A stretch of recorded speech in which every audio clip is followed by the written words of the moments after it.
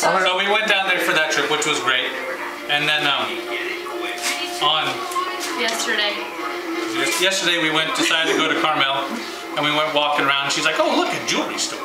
I know. And I'm not telling him that I need a ring or anything. Not at all. She was nothing like that. She's like, I like diamonds. I'm like, okay. So we went, and then we're like, wow, what's that ring like? And the guy's like, here's this one. Yeah, it's just $18,000. I know. I'm like, here you go. That was pretty. Here you go. Or a really nice card. And so we went around some other shops, and we went in a couple other stores, and then we went to this one, and we're looking around, like, wow, look at that one. The lady's right on top in the center. No, right on top in the center, Karen. Mike, the big one on top. There. And where'd the control go? It's right here. I see it. We went into there and we're looking at rings, and this lady, she pulls out a couple of them. And I go, wow, what about that one? And she put it on and it fit her finger perfectly. And I've been planning, I've been saving money because I want to buy a ring. And this one fit perfectly. It was sized right. It was a nice size diamond. It was something I could afford right now. Where's your brother?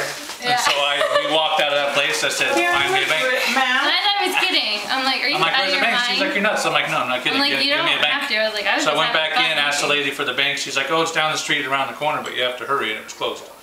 And so I'm like, all right. I said, can you hold it for me? I said, I'll be back tomorrow. So then this morning we got up and we drove back to Carmel, and then she waited in the truck. I see her in the truck. I'm like, I'm going with you. So I went and I got my money, and I got the ring, and the lady had it set aside, and she did all that. And then so we got back in the truck and drove down to the beach at Carmel by the sea. We walked out a little ways. Well, I told him to share at one package of ABCs, and he says he wants. But see, this is out of order. Like, what was she? Did you really out of order? This is their order. Did you really think she was going to say? No, that was a lot. Well, there was never an issue of her saying. The lady asked, when we're looking at rings, the lady's like, "Are we preparing for an occasion coming up sometime, or like you might be onto something?" Yeah. And she's like, she even said right there, she's like, "He already knows what the answer's going to be, but." Oh, that's sweet though. So it all worked out well. And so it was appropriate to me also that I proposed on the beach, because the first time I told her I loved her was in San Francisco in Ocean Beach. On the beach. In Carmel's when Mom and Dad had their wedding, their honeymoon. Honeymoon party. Yeah. I just showed her the extensive wedding album. Yeah.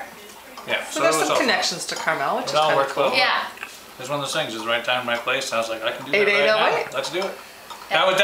I didn't figure that out until I was taking money out of the bank. I didn't know what they were. I had to write it. I go, so oh wow, didn't that work out? You were totally surprised. I mean, apparently you guys were talking. You were surprised as of yesterday. Yeah, yesterday I was totally surprised because I didn't think he was gonna get one. I thought we were just gonna go and I was gonna have fun trying on really expensive rings I couldn't afford, and then being like, oh, that was fun. Okay, let's go. And then when we got out and he's like, find me a bank, I was like, holy smokes. What do you mean find you a bank? And he's like, find me a bank. I'm like, what are you talking about? I'm like, I was just kidding. Jumping up and down and running down the street. Like, yeah, he's hyper. So was I. And she's like, what are you doing? I'm like, I have no idea where I'm at right now. My mind just, I didn't know where we parked. I didn't know where I was. He knew what he wanted. Yeah. So you might get a credit card sometime? I don't know. Well, give me about another 7 years. He's got to clear up his credit limit, his credit account. I have no more debt, but give me about 7 years and all that stuff goes away, then I can get a credit card. Okay. So that's a challenge that he will overcome. Yeah. Okay. So I didn't know if you'd ever heard of them. He's heard of them. Oh, he's heard of them. And abused them.